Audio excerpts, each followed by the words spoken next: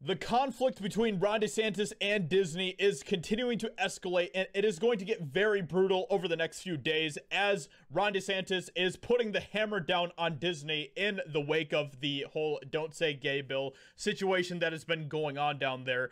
And indeed, there's a lot of conflict around that already between Ron DeSantis and Disney as they continue to show that they are both on very opposite sides of the viewpoint on this whole situation, with Ron DeSantis wanting to protect children from the indoctrination that is taking place in the government school system.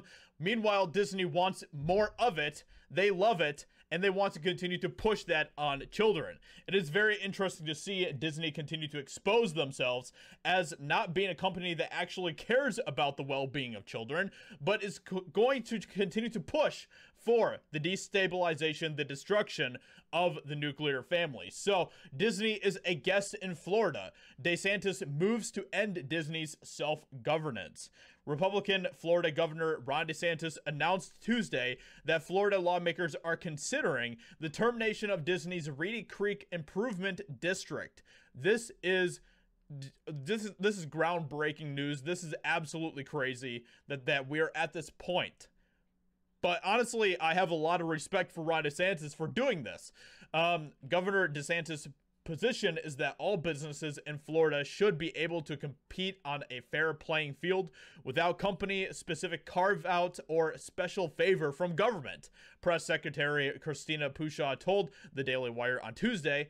And of course, that is indeed correct. The move reminds Disney that the company is a guest in Florida, according to Florida State Representative Randy Fine. Fine said Tuesday that DeSantis' expansion of the special session allows him to file HB 3C, eliminating a 50-year-old special statute that makes Disney to exempt from laws faced by regular Floridians, which is pretty crazy, allowing Disney to enjoy its own zoning privileges. That is actually pretty insane. I didn't even know about this until just today when I was reading about it. I didn't know that Disney had this sort of power in the state of Florida. So it's very interesting that some of the stuff that I've been reading about this. But the Florida legislature is meeting this week to consider the congressional reapportionment plan for Florida for the next 10 years, and that is what they have been called upon to do, DeSantis said Tuesday at a press conference. But I am announcing today that we are expanding the call of what they are going to be considering this week.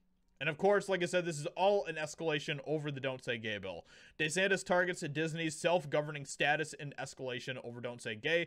Like I said, it shouldn't even be called that in the first place because that's just a narrative that's being twisted completely by the mainstream media and by places like Disney. It doesn't have anything to do with that in the first place, but that's the mainstream media for you, right? Legislators are already scheduled to hold a 3.5-day special session where they will pass a new congressional map proposed by the governor that will help the GOP pick up seats in the upcoming election.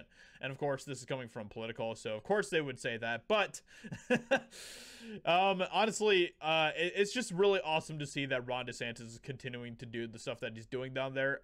You know, he has earned a lot of respect from me over the past, couple years since he's been working and stuff, and it's been very cool to see as he continues to stand up for Floridians, and that is Floridians of all ages, including the children.